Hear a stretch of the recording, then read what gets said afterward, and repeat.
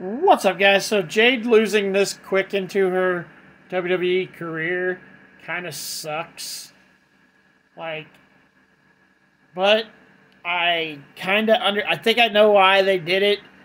I think what was supposed to happen is Tiffany was supposed to beat Bianca and Jade was supposed to beat Nia Jax, but because there's a bunch of dumb snowflakes, Tiffany didn't win her match because more than likely Tiffany was supposed to win the Queen of the Ring, which is now not happening. So I'm definitely rooting for Nia Jax to win the Queen of the Ring because I just don't care about any of the other people that are in it now.